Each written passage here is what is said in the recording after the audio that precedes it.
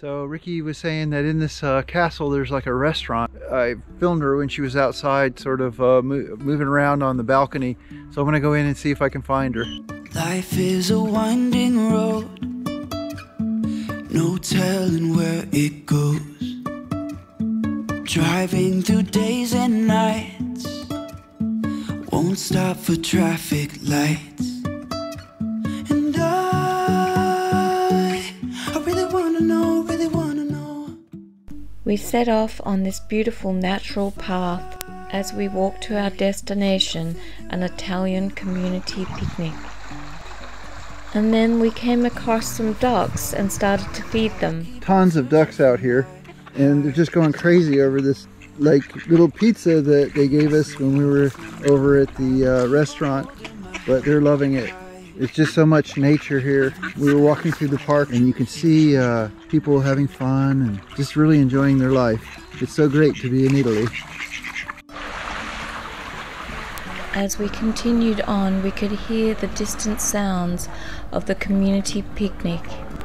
We could hear the festive music playing and the children in the background playing on the swings. We ordered a beer in this cute little wooden beer house. Italian life is very family oriented and very relaxing. As we sat down in the sunshine, a kind Italian man struck up conversation with us, and we asked if we could interview him. Hello, I am here with su nombre? Harino. Harino. You've been living in Italy for 20 años. 20 años aquí? Más 35. Antes estaba en la ciudad. Ahorita it's better here. Here, yeah. It's more quiet. It's more... He was living in the city before here. ¿Qué ciudad? Verona. Verona, of course, Verona. Verona is 10 kilometers from here. Aquí está todo.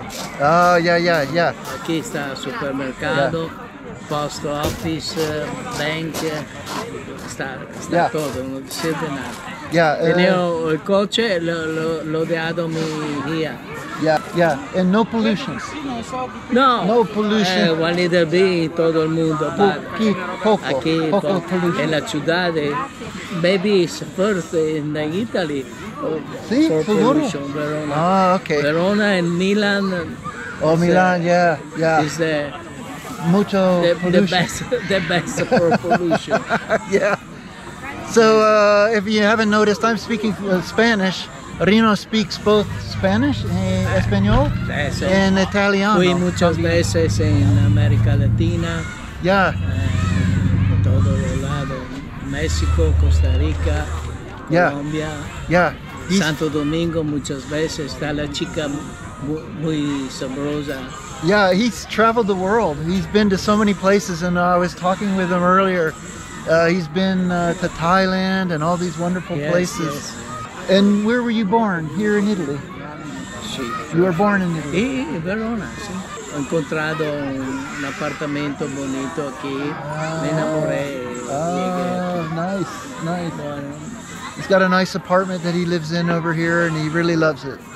It's a beautiful life, isn't it? Yes. A lot of family. 50 kilometers from Not very far. 50. Una hora with coach. 1 hour, yeah, to drive. So, this place that we're at right here, this restaurante, you like it? Why you like? ¿Por qué? Porque la naturaleza es bonita. Yes. Llego por caminar todos los días, cada día 2 veces, en la mañana y en la tarde. A lot of animals and Anitra, pupper duck. Oh, ducks. Oh, yeah. The ducks.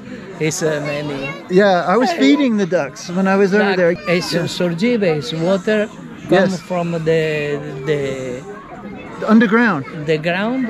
Here you can see. I was looking at the stream, and it was like water coming up. Well, yes. Yeah, mucho agua. Maybe 15 or 20. Wow. Sorgive. And it's so pure, isn't it? Puro. You can drink the water. You can drink. Yes, sure. Yes. It's beautiful. There are many beautiful buildings and iconic places to go to in Italy, but most of them are totally crowded, and also the beaches are packed like sardines. But there's so much more to discover in Italy, and there's so many small little towns that are so cute and quaint, and then you'll find in those places that the heart and soul of Italy is in its people. I really wanna know, if I'll ever figure out where the road goes. Even if I'm falling down, I will keep on searching for my highs. You can say I lost my mind, I will keep on holding my head high. Thank you for watching. If you enjoyed this video, please like, subscribe and hit that bell button so you'll be notified of future videos.